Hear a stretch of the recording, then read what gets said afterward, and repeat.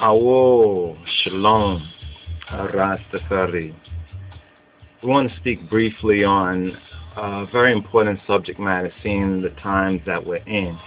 Yeah, this is a good tune, another good tune. Leaving Babylon. But Babylon is a mystery. And if we don't understand that it's a spiritual mystery and what Babylon is, then you might leave one location and go to another location. Like in this present time, everybody want to know, well, what is the end time plan? And that, yes, I'm still on, I think it's 83 Leaf. He made a statement, no, he or she. They made a statement which was interesting because it pointed out a lot of different aspects. What is our end time plan? What is the Rastafari movement, the Lion Juice Society, I? What are we? Some think that this is just talk. It's not talk, it's teaching, it's instructions, because what one has to recognize is the holy place is not a so-called just a temporal space, you know what I mean? And many think it's about going here or there. And Christ already said he's not in some secret place out in the wilderness, so forth and so on. Unless you recognize that the kingdom of heaven is within, how to access it and how to build on that foundation, all the other things are basically useless. But what was in our minds was the teaching of His Majesty and one of His utterances. And we look for it, but it's not in the usual set of utterances, or at least we don't perhaps remember it exactly the way that it's been translated. Some of you might know this particular statement where His Majesty says that unless one subordinates themselves, one must subordinate themselves to the achievement of the goal. You understand? Either he's speaking about leadership. I think he was speaking about leadership, but basically what we have to do is to subordinate ourselves. For example, people may think that we personally like to do these videos because we like to hear ourselves speak, or we like to see ourselves on videos, and not really. If we can stay in the background, and if others were willing to step forward with the truth, based on the truth, based on the teaching of His Majesty, then we would be happy to, in other words, follow. His Majesty said a good leader must also be a good follower. We must learn to both lead, but we must be educated and prepared and have wherewithal to lead. So, in speaking about the end time plan, and we want to say a brief word on that, and the particular quote and the particular speech, if ones know the speech I'm speaking about, not the general or the popular leadership speech. That's a very important speech as well. But the main idea was subordinating ourselves. It's like picking up the cross and following Christ, and denying oneself is a way that His Majesty now speaking, not a parable, but speaking bluntly and speaking plainly and openly, was disclosing to us both who He is and who we are, as well as what time we're in. Now, speaking of Rastafari, the Rastafari movement, in particular the Lion of Judah Society, and the end time plan, well, this is it. In other words, this is part of the end time plan, but let's not make no mistake about it. When the Bible talks about the end times, it's talking about the end of the times of the Gentiles. But we ourselves, the once lost but now found Beta Israel, and all true Christ-man Christian souls of whatever race, ethnicity, or nationality, must recognize the need to prepare. You understand? To prepare. You understand? To prepare for this new age in which we are moving into. This is not the new age of so-called white supremacy, or those who have run the old age. This is really their time. This is their end time. This is the end of their time. So when they're speaking about a new world order, what they're trying to do is characteristics of the nature of the devil is to basically is to steal, is to kill. You understand? It's to do evil, basically, and to deceive and to steal and to kill. That's what their basically plan is, and they've been stealing your mind, and when you hear about New World Order, you're fighting against the New World Order, and don't recognize that the true New World Order is above and beyond these temporal rulers and what's going on down here in the mundane world. So if you look at the eye of the Illuminati, so-called eye, and the dollar bill, and Freemasonry and the Rothschild, so-called Illuminati, all that's part of the old world. All of that's part of the so-called Gentile times, which the Almighty has said would come to a specified and a determined end. And that's where we're at right now. So our end time so-called quote plan is not for the end of I time or Rastafari time, but the end of the time of the Gentiles and the end of the so-called church age. Both of those are connected when you study Revelation. But here's the utterance. Here's an utterance of His Majesty that I would like to share with you all, that encompasses both where we're at presently and where the society of His Majesty, the Lion of Judah Society, and the Rastafari movement is going between this time as 2011, let's say 2012 to 2020.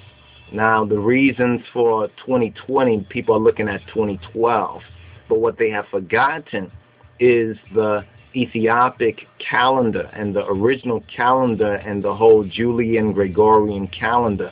Just one quick example is 2000, the year 2000. Everybody said this is going to happen, that's going to happen. Things happen mostly because people psychically and through their own dissipation cause a lot of these things to happen. But then in 2001, we know about the Twin Towers thing. But that real time of change, that real new world, you could say that really 2000 was 2008. And only the Ethiopic calendar preserves that root and that truth. So here, without any further ado, let us touch on His Majesty's utterance, one of his selected speeches and utterances here in this book here. First, let's just get the it was on leadership. It was on leadership, because we have to learn both to lead as well as to follow. And in fact, we learn to lead by learning to follow, and not just following men and people and fleshy, but following the teachings of His Imperial Majesty, following the good news of the King of Kings, of Kedamawi Haile Selassie. So this particular book, I don't know if you know of it. It's a brethren, one of the brothers incarcerated, actually sent this to the society a while ago, Brother Shaheed. And if you're out there, give us a hayal up or salam to, if you're hopefully able to. But some of the brothers who were incarcerated sent this small book published by Frontline Books, and this is the book that we are quoting from right here concerning the Rastafari movement, the LOJ Lion Judah Society, and this end time, putting it into context. You understand? Let's remember the context of, because there's some people out there who really think, who believe the lies of the pseudonomous Christians or the Antichrist out there, like it's the end for everybody. No, it's the end of the Gentile time. This is what the Bible teaches. It's the end of the church, the so-called church age, and we're coming into the kingdom age, or the kingdom of the King of Kings and His Christ. Now, here it says much that is very instructive for us. Give me one particular moment. I was looking in which section of this. Put this down for a moment. Okay. Actually, it was on work. It was on work, because this is what we need to focus on as Rastafari. It was on work. And when we read this, understanding the times and the signs of the times, we said this is very important as we're going into 2012 for us to keep our, not just gravity, but keep our equilibrium and a spiritual balance, and keep that discipline of mind, both individually and corporately, churchically, Rastafari speaking, and collectively. It says here, there will be little festivity Let's understand this. There will be little festivity and few celebrations in these years, the years that we are embarking upon, individually and collectively. Our task is now to prove ourselves worthy of the lot which we have claimed as our own, capable of employing our talents and resources in the cause of Africa and African peoples.